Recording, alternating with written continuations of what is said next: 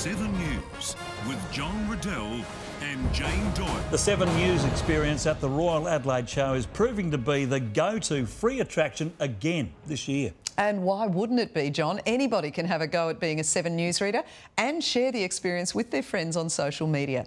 Let's cross to our latest correspondent at the show. Hi everyone, this is Alex. I'm not going to talk about the show, I want to talk about football. So, Crows Finals is coming up, and I think we have a good shot at winning this one.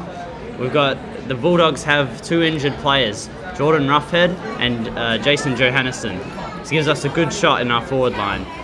And with Rory Lard taking down Jake Stringer, I think we've got a good shot.